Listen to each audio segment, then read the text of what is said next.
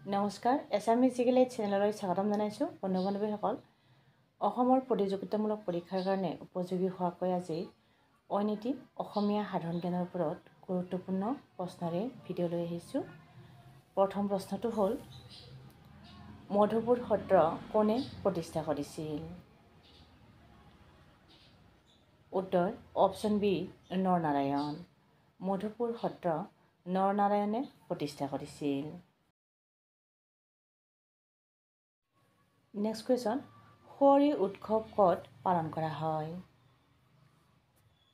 উত্তৰ অপচন সি দক্ষিণ কামৰূপ হোৱাৰী উৎসৱ দক্ষিণ কামৰূপত পালন কৰা হয় Next question, তলৰ কোনগৰাকী অসম সৌৰভ বঁটা প্ৰাপক নহয়? উত্তৰ অপচন সি হেমপ্ৰভা চুতীয়া হেমপ্ৰভা চুতীয়া অসম সৌৰভ বঁটা প্ৰাপক নহয় Next question, হিমা দাস কোন খেলৰ লগত জড়িত? উত্তৰ অপচন এ দৌৰ হিমা দাস দৌৰ খেলৰ লগত জড়িত Next question, কিমান চনত শিলচৰ চিকিৎসা মহাবিদ্যালয় স্থাপন কৰা হৈছিল?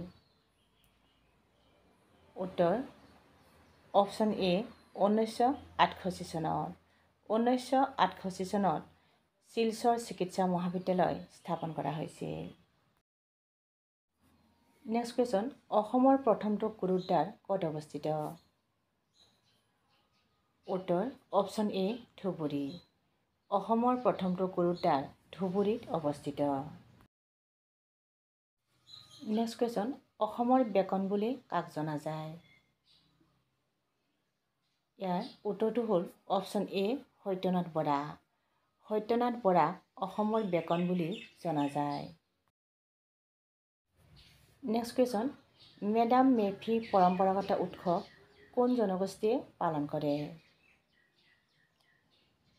উত্তৰ অপচন এ আহোম জনগোষ্ঠীয়ে মেডাম মেফি পৰম্পৰাগত উৎসৱ আহোম জনগোষ্ঠীয়ে পালন কৰে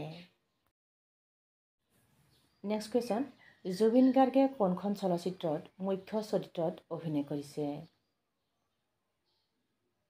উত্তৰ option B mission China Zubeen গাৰ্গে মিছন চাইনা চলচ্চিত্ৰত মুখ্য চৰিত্ৰত অভিনয় কৰিছে Next question, ডক্টৰ ভূপেন হাজৰিকাই পদ্মশ্ৰী বঁটা কিমান চনত লাভ কৰিছিল? উত্তৰ অপচন সি 1977 চনত 1977 চনত ডক্টৰ ভূপেন হাজৰিকাই পদ্মশ্ৰী বঁটা লাভ কৰিছিল Next question, ব্ৰহ্মপুত্ৰ নদীৰ উত্তৰে থকা উপনৈখনৰ নাম কি? ইয়াৰ উত্তৰটো হ'ল অপচন এ পুঠিমাৰী ব্ৰহ্মপুত্ৰ নদীৰ উত্তৰে থকা উপনৈখনৰ নাম হ'ল পুঠিমাৰী Next question, গদাধৰ সিংহৰ পত্নীৰ নাম কি আছিল? উত্তৰ অপচন ডি জয়মতী কুঁৱৰী গদাধৰ সিংহৰ পত্নীৰ নাম আছিল জয়মতী কুঁৱৰী Next question, শৰাইঘাটৰ যুদ্ধ কাৰ কাৰ মাজত হৈছিল? উত্তৰ অপচন বি আহোম আৰু মোগল শৰাইঘাটৰ যুদ্ধ আহোম আৰু মোগলৰ মাজত হৈছিল Next question, ইয়াণ্ডাবু সন্ধি কিমান চনত হৈছিল? উত্তৰ অপচন ডি 1826 চনত 1826 চনত ইয়াণ্ডাবু সন্ধি হৈছিল Next question, অসমৰ কিমান মাটি বনাঞ্চলে দখল কৰি আছে?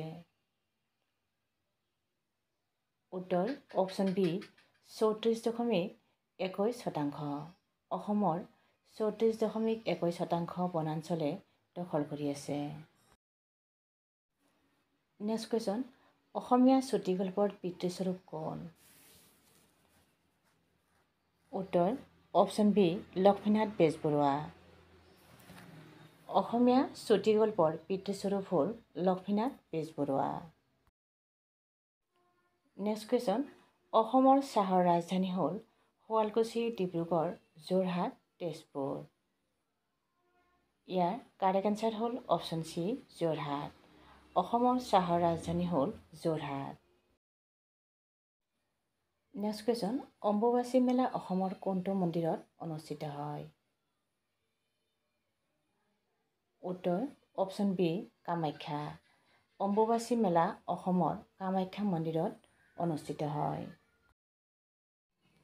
নেক্সট কুৱেশ্যন, লোকসভাত অসমৰ সদস্যৰ সংখ্যা কিমান? উত্তৰ অপশ্যন চি 14। লোকসভাত অসমৰ সদস্যৰ সংখ্যা হ'ল 14খন। পৰৱৰ্তী প্ৰশ্নটো হ'ল 1563 চনৰ মাজুলী সন্ধি কাৰ কাৰ মাজত হৈছিল? উত্তৰ অপশ্যন চি কোচ আৰু আহোম। 1563 চনৰ মাজুলী সন্ধি কোচ আৰু আহোমৰ মাজত হৈছিল। নেক্সট কুৱেশ্যন, মলাই কাথনি কোন ঠাইত অৱস্থিত? উত্তৰ অপশ্যন বি যোৰহাট। মলাই কাথনি যোৰহাটত অৱস্থিত। নেক্সট কুৱেশ্যন, ৰসৰাজ লক্ষ্মীনাথ বেজবৰুৱাই উৰিষ্যাৰ সম্বলপুৰত কি ব্যৱসায়ৰ সৈতে জড়িত আছিল? উত্তৰ অপশ্যন বি কাঠ। ৰসৰাজ লক্ষ্মীনাথ বেজবৰুৱাই উৰিষ্যাৰ সম্বলপুৰত কাঠৰ ব্যৱসায়ৰ সৈতে জড়িত আছিল।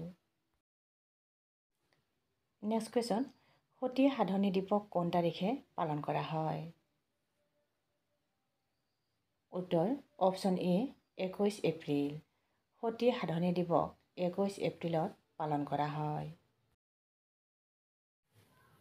নেক্সট কুৱেশ্যন, অসমৰ কোনখন ঠাইক শাশ্বত প্ৰেমৰ নগৰী বুলি জনা যায়? উত্তৰ অপশ্যন ডি তেজপুৰ। অসমৰ তেজপুৰক শাশ্বত প্ৰেমৰ নগৰী বুলি জনা যায়। নেক্সট কুৱেশ্যন, কোনখন ঠাইক মানচেষ্টাৰ অৱ ইষ্ট নামে জনা যায়? উত্তৰ option B Sualkuchi. শুৱালকুছিক Manchester of east নামে জনা যায়।